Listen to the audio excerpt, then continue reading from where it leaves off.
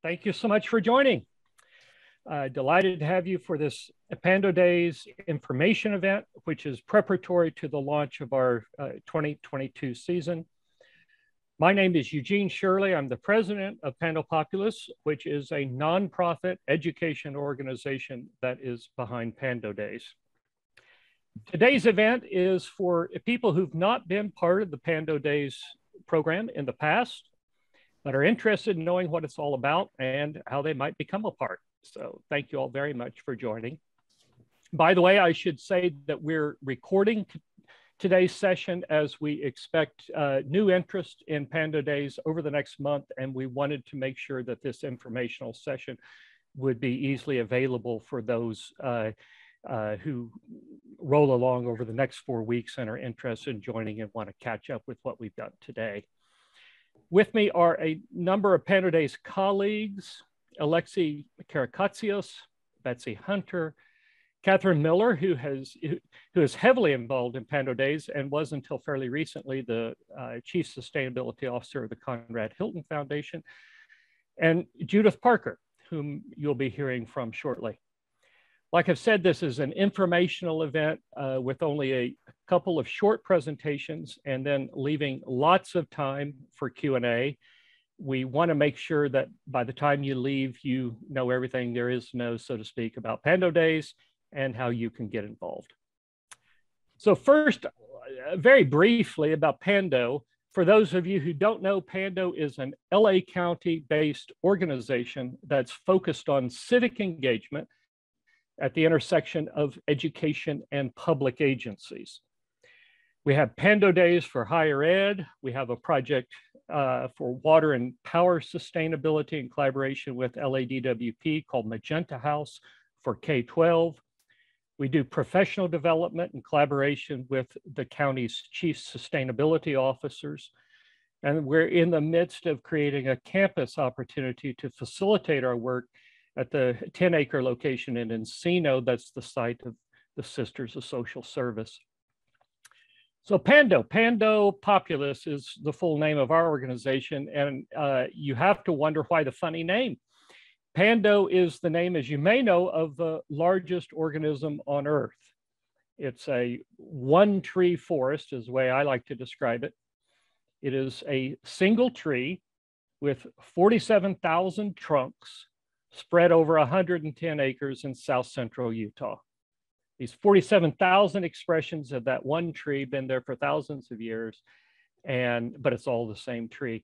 And we always thought that it was just a wonderful symbol and wonderful expression of what our vision of the world is, of a kind of radical interconnectedness of people with the rest of what's here on Earth, plants and animals, and then also the kind of radical interconnection between disciplines, academic disciplines.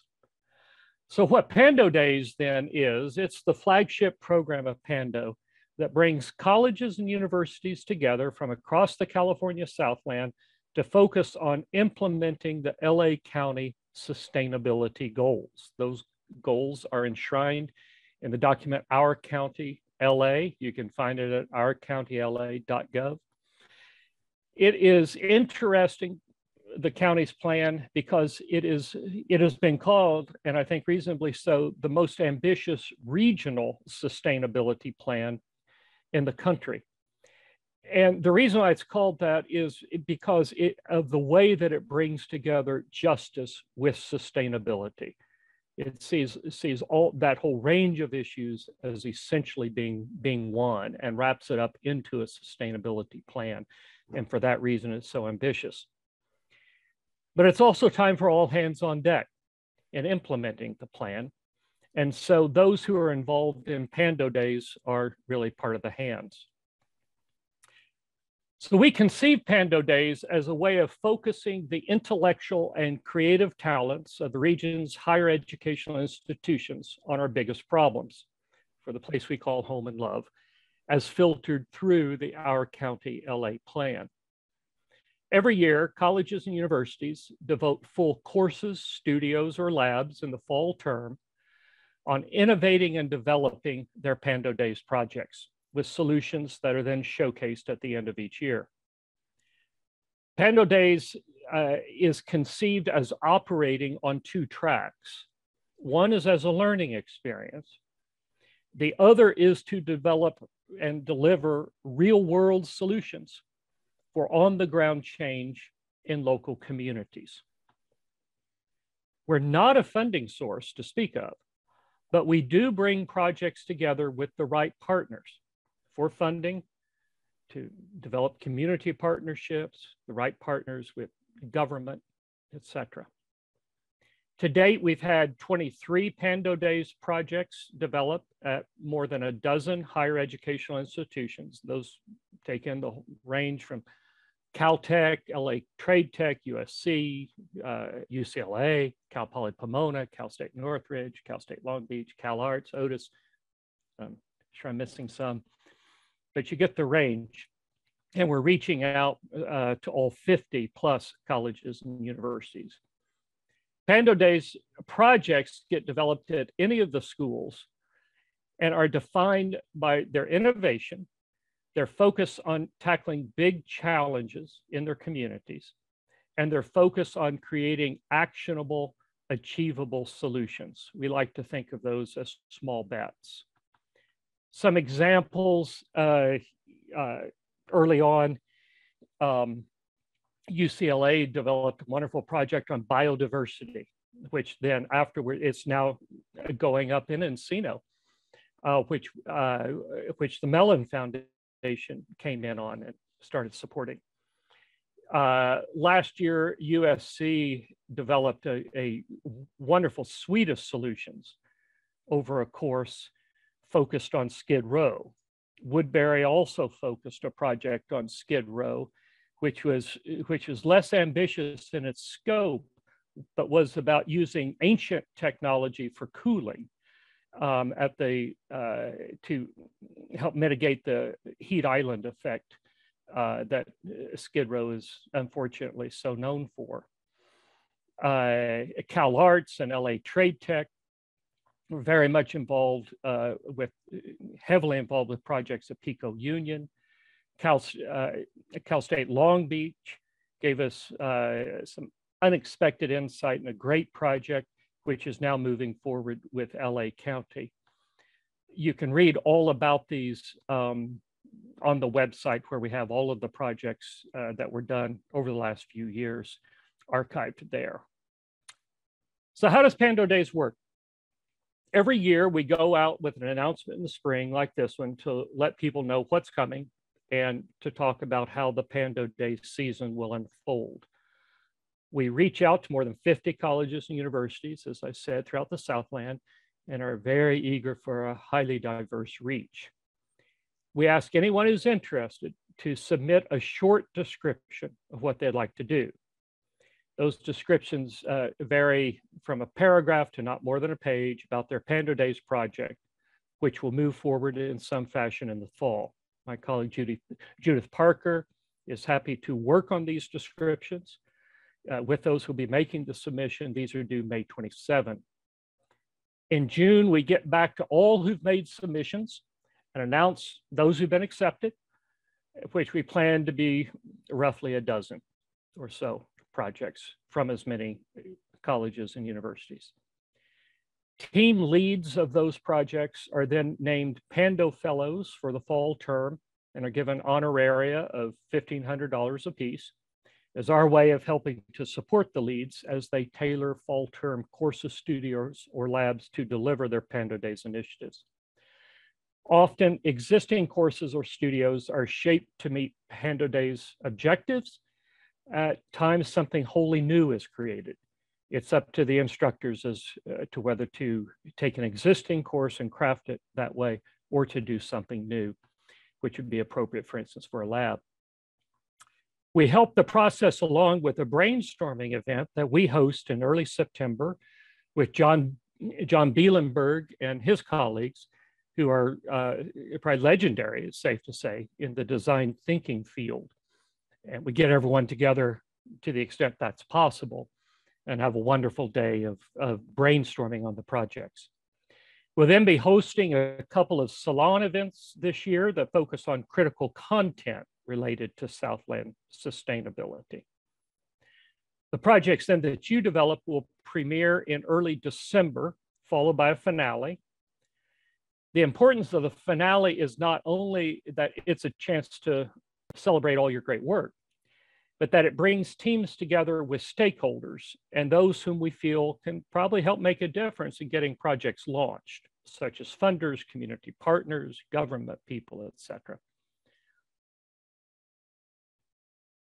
Part of what Panda Days is all about is, as I said, a learning experience for all involved, but part is about delivering real world solutions that can go to work improving the place we call home. And so the people we bring to the finale are those who can help you get your projects launched in the real world. We also offer small cash prizes, which we hope can be used as seed funding to help push the most innovative of the projects along as they can be, far along as they can be. You'll find out everything on our website. Betsy Hunter, my colleague, she'll put into the chat the Panda Days 22 webpage, and also a link for what we call a How It Works document, which outlines the process and gives a schedule and all this. It's all pretty simple and straightforward. The idea is that we want to give you every possible resource we can to focus the creative and intellectual resources of the county, which you represent, on improving the Southland according to our County LA goals. So that's essentially what Panda Days is in brief. Like I say, we'll open this up for Q&A, plenty of time for that at the end.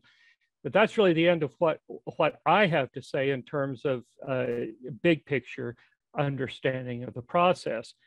Now I'd like to introduce my colleague, Judith Parker, who'll be talking with you about Panda Days 22 and the specific challenges nested within our County LA goals, the specific challenges that we'll be opening up for Panda Days 22 and its neighborhood focus.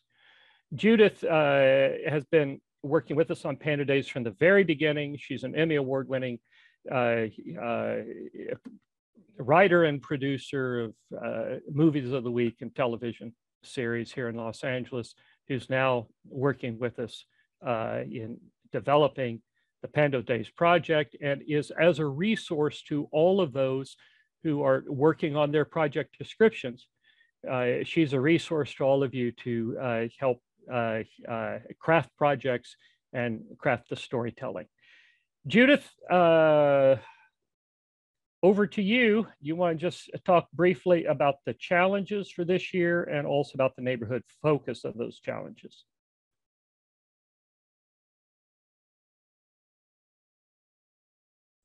We need her to unmute.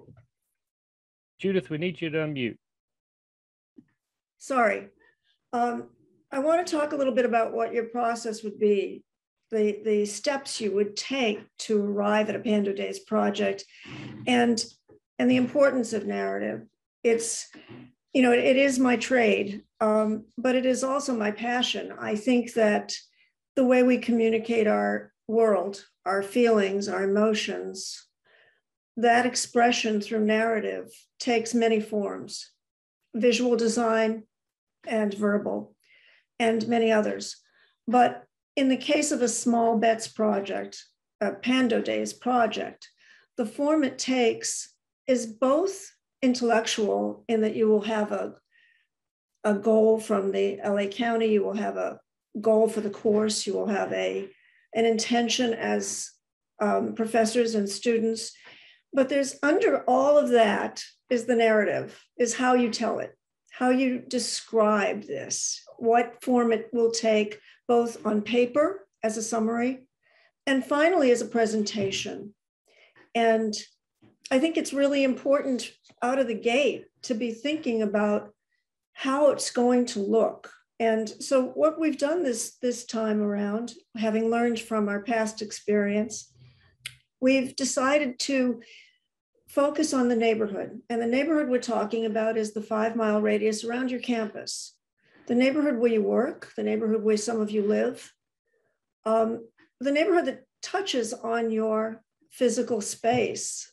What are the problems there that relate to the goals in our county, LA? What will you find within that 5-mile radius that needs a solution? And we're not super strict about this. If a goal feels like it doesn't fit your neighborhood and you want to go travel 25 miles, okay, that's fine. We're not going to say no. But there are problems in every neighborhood. There really are. There are environmental problems. There are resiliency problems. There are all kinds of problems in equity and distribution of wealth and climate. So we think you'll probably find something that fits your needs and speaks to your neighborhood. Ultimately, we have our own not so secret goal of engaging you with that neighborhood, getting you involved with that community, bringing a project to the neighborhood that actually fits the space and makes a difference. So let me just tell you what we've done. We've opened up the challenges. We've opened them up very deliberately so that they embrace lots of issues. And the first is habitat. You'll see all this on the website, but I just want to flesh it out a little for you. Habitat could be your habitat. It could be the campus quadrangle. It could be the birds. It could be wildlife. It could be coyotes. It could be anything. Any living, breathing being or animal that needs a home. Climate is the next one, and weather comes to mind, of course, but there's also agriculture and water and air and all the essentials that we need to enrich our lives to live well. And then comes spirit. And that's kind of a new one for us, and we're excited about it. It's the arts, it's the healing arts, it's faith, dance, mindfulness, all the creative arts that enrich our lives. The fourth is health, medicine, alternative medicine, food as medicine, new delivery systems, apps. It could be any number of things relating to that field, those fields. And then the very last is communication. And again, there's apps and talk and media and new tech and old tech and news and false news and outreach to kids at risk and cyber attacks. It's all of it. And God knows we are surrounded by media. And if you can solve that one, we'll all be really grateful. So that's kind of it. And my role here, I think my critical role here is to help you find the story that will best present your project. You're academics, you know what you want to do, you're going to do it brilliantly, and you're going to find a way to define the problem and the solution, but you may not know how to tell the story behind it. And just to give you an example of that, and then I'm going to be done talking, the Pico Union project we had last time around, there were such diverse approaches to this project. It's a 2,400 square foot block of concrete at the moment that is to be turned into a park for the community. And as Eugene has said many times, there's two gangs, one on either side of the park. I mean, this is a piece of real estate that has been completely left behind. One project, Trade Tech, came up with an approach to a computer program where the people in the neighborhood, like paper dolls, would move things around and define the park. That was their visual representation of their concept, which was to bring the community to defining the park. But CalArts, on the other hand, saw all the broken concrete as an opportunity to fill it in with gold paint and create a dance space where people would perform and people from the neighborhood would bring their instruments, and it would be a transitional approach because it'll take years to get the park up. What Shannon at Cal Arts and her group wanted to do was create something as a transition that would bring real beauty to the neighborhood. They couldn't be more different, and they're both terrific. And that's all I have to tell you. But just by way of explaining that the narrative in both cases was so different, it told a different story. So I'm here to help you, and there'll be lots of links and chat things and stuff so that you can find me. And I hope to hear from all of you, and I know you'll do great projects. Thanks so much, Judith. So let's open it up to questions that anyone has on anything big or very specific and concrete. I think what you can see is essentially what Panda Days as a program is a curricular framework with supporting resources to help focus, like say, the county's intellectual and creative talent on this place that we call home. And so we're wanting to offer those resources and develop them out however best we can, in really a working collaboration with you all to be able to meet that goal. So we're a small group. By the way, I should say that we did not invite the schools that have participated in the past because they've already been around the block on this, know essentially what's going on. And we have a number of schools that are interested, but that weren't able to join today. And so we just thought, well, let's go ahead and with what we have, we'll record it and we'll reach out to people individually otherwise. Is whoever has a question of any kind, please feel free just to unmute and ask it. David? Hello. Hi, everyone. My name is David. I'm a faculty at Santa Monica College in the architecture program there. And I'll be teaching at studio in the fall. And I was wondering if there's some sort of information maybe on the website, which maybe I haven't clicked on every link yet, but regarding the resources that you've kind of mentioned, specifically, like, for example, on the finale event, the stakeholders, government, investors, it'd be great to kind of get a sense of what the network kind of may be, or you know, I'm sure that's always evolving, but essentially, I think this is, you know, a really unique program, very interesting to give students, you know, even a higher sense of purpose when they're working throughout the semester. And yeah, I think it would help to know a little bit more about what those resources are. Okay. I'm writing a couple of these comments down. Thank you very much for that. So actually, and the thing I was writing down, we certainly need to make sure that the specific answer to your question is plainer on the website. It's an extremely good question, and we've left it more implied. But I can answer this way. The first thing to take on board is that we are producing this in consultation with the office of Gary Giroux, who's the Chief Sustainability Officer for LA County.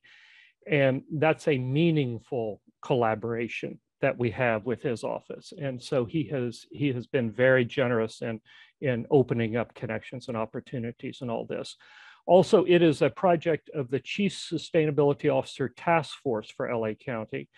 Catherine, as former CSO of the Hilton Foundation, is one of the members of that. There are about 70 members. And these are the CSOs from government, higher ed, and businesses, and NGOs within the county. And so that essentially forms the kind of fundamental network base that we have. And so it's from that base then that we have, what we do is reach out to essentially tailor-make opportunities, you know, in terms of where we think projects might be able to move forward. This last year, we're working very closly with the mayor's office on anything around homelessness. We were working with Los Angeles County itself on anything around transportation.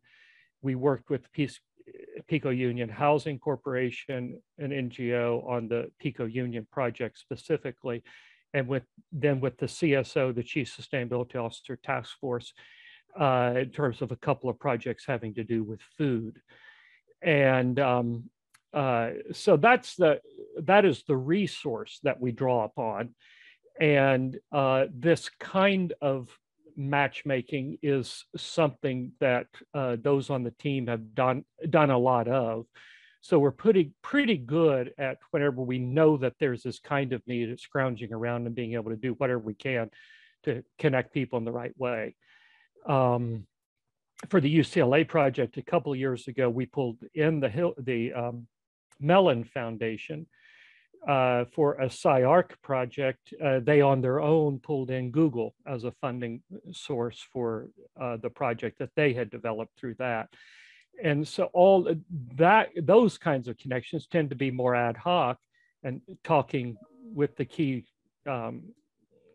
people on the team and just kind of figuring out what is the capability for moving forward, and then what are the best ways of going about and supporting that. Let me interject that though we're not funding out of the gate, once we know what you're doing and we see the shape and scope of the project, that will give us the impetus, that will give us the information we need to move forward to help. Mm-hmm. That makes sense. Yeah, very helpful. Thank you.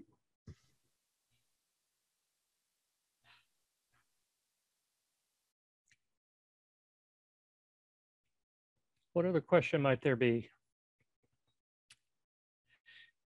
Catherine, you have participated also on the other side of things as a judge.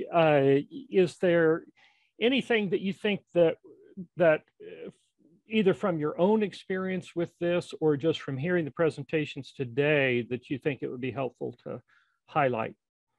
You know, Eugene, I think you covered it really well, and Judith, you as well, and thank you very much. And I think, as you know, I look at this program, and yeah, I have participated as a judge and also giving you know, some advisory support with some of the programs. Is that this is an amazing opportunity for higher ed and student involvement to give back to their community, as well as developing more in a deeper insight and understanding and connection with their local community as well. The creativity that has come with the projects that, you know, have been introduced to date have been incredible. And as Judith said, you know, it's taken on a full range of, you know, coverage of various different, you know, types of opportunities. I remember the first one I saw was CARSIC, the USC did, which was amazingly creative. You know, they did, and Eugene, correct me if I'm wrong too, my memory here is that they really provided like a training on, you know, the drive on the 10 going from, you know, USC to, or excuse me, the 110 from USC to Pasadena, and kind of telling the story of the community of which they were driving through. And, you know, I just thought even from that angle, it's very, very creative. So again, it's a really great opportunity to bring higher ed and students together to help solve problems for our county and our communities here in Southern California. Great. Thanks. Yeah, CARSIC is a great project, which was targeting the K-12 arena. And you know, so which suggests the range of projects that have been dreamed up under the Panda Days umbrella. By the way, just to make it easy, I have just put in the chat right there. If you want to look and see what Panda Days projects of the past have been, you can look at that and scroll through and get some ideas. You know, Eugene, I guess I also want to, interject here is it's an opportunity, this program, to bring about great and representation from a very diverse, range of schools, diverse range of students, the range of from the social side to the economic side to everything in between. And we really would like to help support that diversity this year as well. And I would just like to interject that when you're looking at Panda projects from the past, just be aware that the focus has changed. The first year was all schools doing the same thing, repurposing the junk on the campus. The second year was what we called open call. So any goal from the LA County, our county LA's goals, anything could be embraced. Last time we had very specific challenges in specific locations with the specific intentions. And what you're about to embark on, which I think is, Pando point 2, point 4, is a whole new approach, which are these 5 areas of interest within the range of your campus. Just so we don't confuse you, that this is this year's Pando Days. And it's important to make the distinction. They've all been wonderful, but this year's challenges are pretty broad and probably will embrace problems and solutions that you will find interesting. And also that haven't been embraced before within the Panda Days lineup.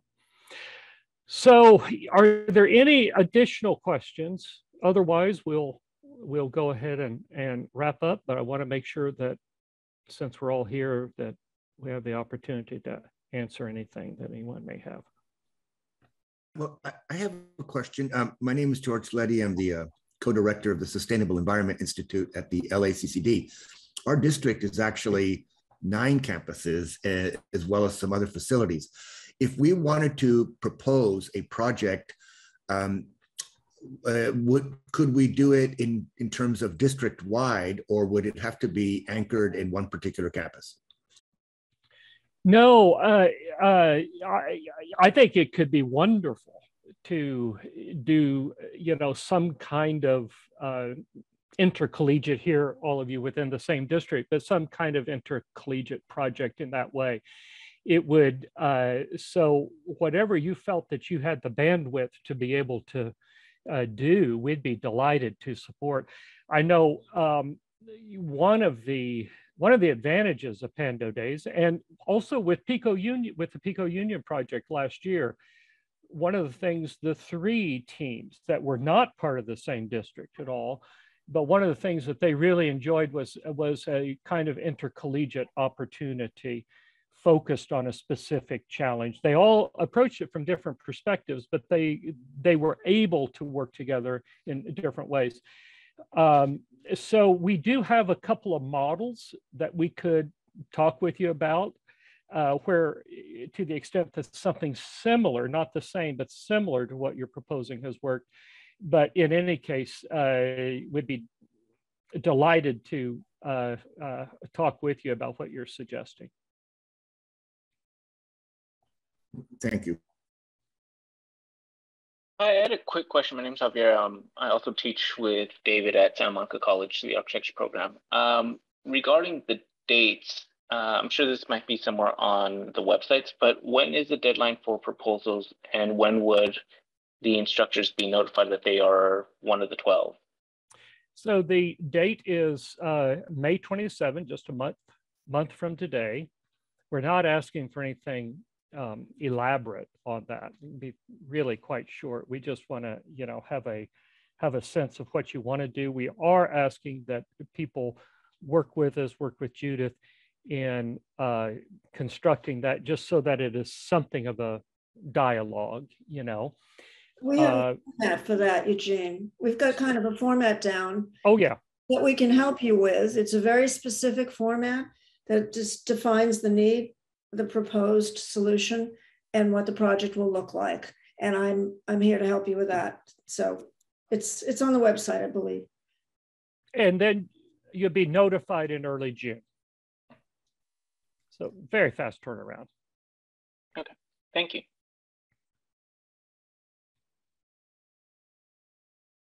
Okay.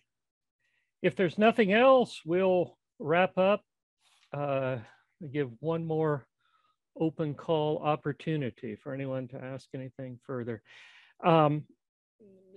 Betsy, do you mind putting my email address in here so people could just reach out easily? And if it is something that should go to somebody else like Catherine or Judith or whatever, I'll be happy to forward it on, but please feel very free to reach out. So from the comments we've heard today, it certainly seems to me exciting. I would be delighted for you to form teams. You could work alone or collaborate with others in the way that we've talked. We look forward to hearing from you and seeing what kinds of projects for Los Angeles County you might be able to dream up. Thank you all again for joining us. Thanks much to my colleagues for making Panda Days possible. Have a great afternoon